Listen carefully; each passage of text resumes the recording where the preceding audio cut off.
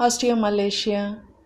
Osteomalacia is a weakening of the bones, most often caused by severe vitamin D deficiency. This condition can affect people of all ages. Rickets is a condition that affects bone development in children. It causes bone pain, poor growth, and soft, weak bones that can lead to bone deformities. Adults can experience a similar condition which is known as osteomalacia or soft bones. The softened bones of children and young adults with osteomalacia might lead to bowing or bending during growth, particularly in weight-bearing bones of the legs. Causes. Possible causes include lack of phosphate levels in the body, celiac disease. It's an autoimmune condition in which the consumption of foods containing gluten damages intestinal lining, thereby hindering the absorption of vitamin D.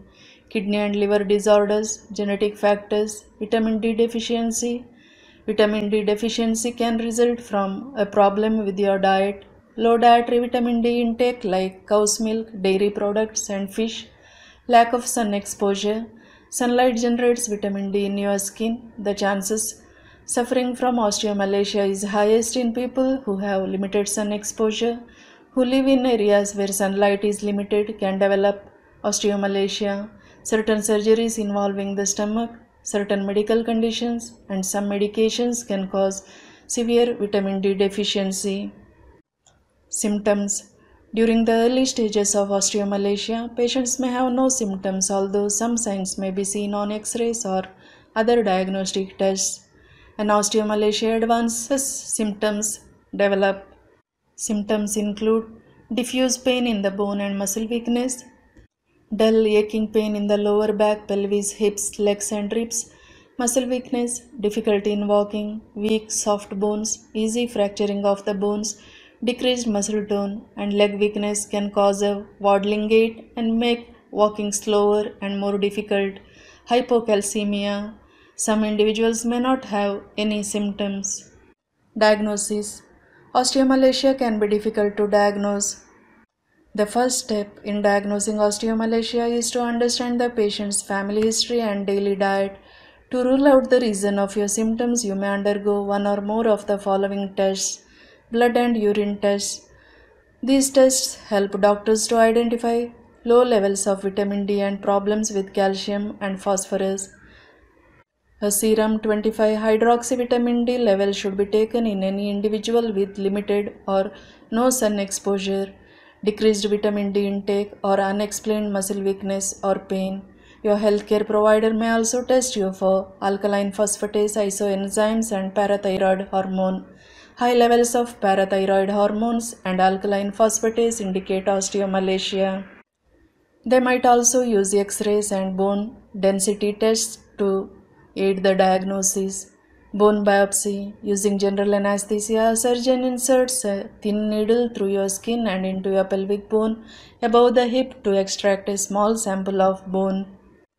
Usually an X-ray and blood tests often detect osteomalacia. Bone biopsy is rarely needed to make the diagnosis. Treatment. One of the most important aspects of osteomalacia treatment is to make sure that a person gets the levels of nutrients they need to support the bone mineralization process.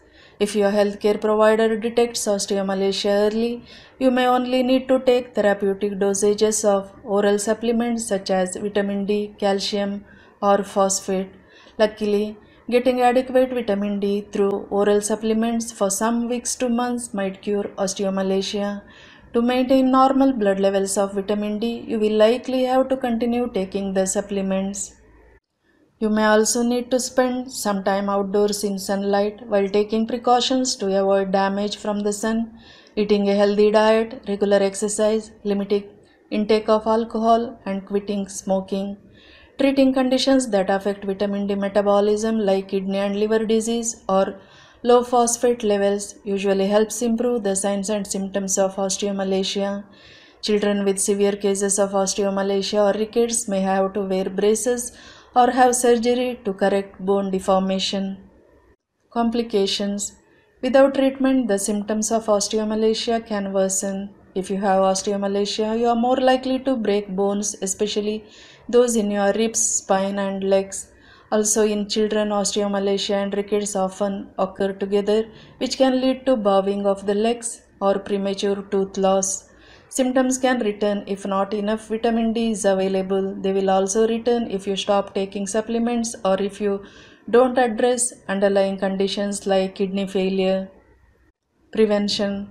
There are certain preventive measures one can take, such as eating adequate dairy products that have been fortified with vitamin D and by getting enough sunlight. Eat foods rich in vitamin D, such as eggs, fish, bread, milk, yogurt, and cheese. Supplements are recommended for people who do not get enough vitamin D from diet. If you don't get enough vitamins and minerals in your diet, or if you have a medical condition that keeps your digestive system from absorbing nutrients properly, ask your doctor about taking vitamin D and calcium supplements. Exposure to sunlight to absorb greater amounts of vitamin D. 15 minutes per day is generally considered sufficient, while further exposure requires sun protection with clothing or sunscreens. Unprotected sun exposure can increase your risk of skin cancer. Outlook. The outlook for people with osteomalacia is very good when they receive treatment, although it can take months to make a complete recovery. There are various treatment options available to help manage the conditions. You may see improvements in a few weeks if you increase your intake of vitamin D, calcium, and phosphorus. Complete healing of the bones takes about 6 months. If left untreated, osteomalacia can lead to broken bones and severe deformity. Thank you.